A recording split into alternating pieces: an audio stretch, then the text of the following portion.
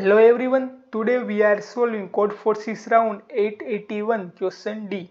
In this question, we are given a rooted tree of n vertices with the root in vertex 1, right? The apple tree is quite young, so only 2 apples will grow on it. Apple will grow in certain vertices. After the apple grow, Team 4 starts shaking the apple tree until the apple will fall. Means only 2 vertex will contain one apple and it will fall, right? If vertex U has a child, the apple moves to it, otherwise the apple fall from the tree, right? Team 5 has a Q assumption in which vertices apple can grow, right?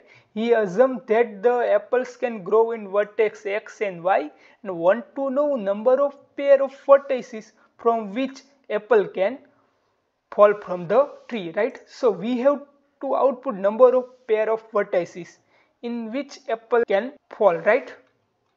Let's see the input pattern. First line contains the number of test cases and after that the number of vertices in the tree and n minus 1 edges of the tree, and then Q assumption means Q query, and then each query we are given X and Y. So suppose the vertices on which apples will grow, right? So we have to output number of orders pair of vertices from which apple can fall, right? Let's understand the first test case. Here n equal to 5 and minus 1 edges are given. In first assumption we are given a 3 4 means first apple will grow in vertex 3, second apple will grow in vertex 4, right? So if first apple grow in vertex 4, so it will only one way, it will fall from only vertex 4. If apple will grow in vertex 3, so will fall either from 4, either 4 5. So total number of pairs are 4 4 and 5 4. Let's see second query. In this query we are given 5 1, right? So if apple will grow in vertex 5, it can fall from only 5. If it will grow in 1, so from 1 it will go to 2, then 3, and from 3 it can go to 4, it can go to 5. So pairs are 5 4 and 5 5, right? And in third query we are given 4 4. So only one way it will fall from 4 4, right? In fourth query we are given 1 3 1 and 3. If 1, so it will go into 2 2 to 3, and for 3 it either can go to 4, either can 5. So 2 ways. If it will grow in third vertex, go to 4 and 5. So total number of pairs are these 4, right? Let's understand another test case. Here query are given 1 1. So 1 is a 2 leaf node. So total number of pair are 4. Means total number of pair are multiplication of both leaf node. C. 1 is a 2 leaf node. 2 into 2 means 4, right? 4 2 3. 2 is a no leaf node means 1. And 3 is a no leaf node means 1. So 1 into 1 equal to 1, right? 4 3 1.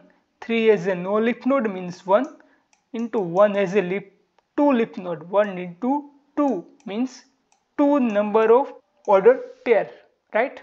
Let's see another test case. Here 4 3. 4 is a 1 leaf node and 3 is a 1 leaf node, right? So answer come out to be 1. 4 2 1. 2 is a 2 leaf node and 1 is a 2 leaf node, so it will be 4. And for 4 it has 1 leaf node, 2 has 2 leaf node, so it will be 2. So our main target is to finding leaf node for every vertex, right?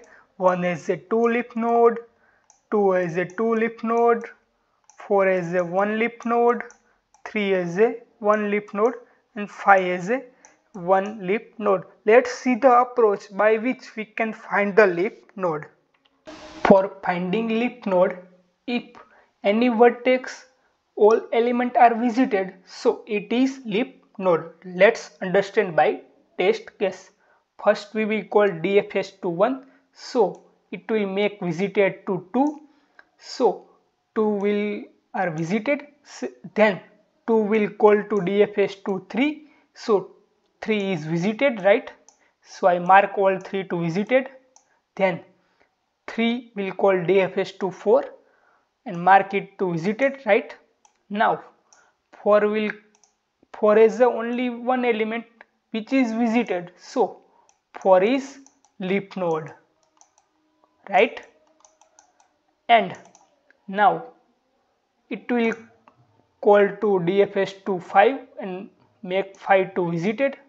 5 has a one element 3 visited, so 5 is also leaf node, right? Let's see the code part. First I take the visited array, then adjacency list, then the array CD for saving total number of leaf node. We declare every variable to global variable, so every time we have to do visited of I equal to false, then clear the adjacency list, and total leaf node of I equal to 0, right? And then I call the DFS. I call DFS for saving leaf node for all vertices.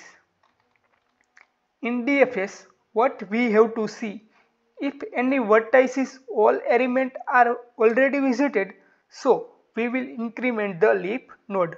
For that I will take flag equal to true. If it will can't go in this if, so it all elements are already visited, so I will increment the leaf node, then return it, otherwise without increment I will return it, right? Then I will get the all vertices leaf node, then I will multiply of both and then I print it. Thank you.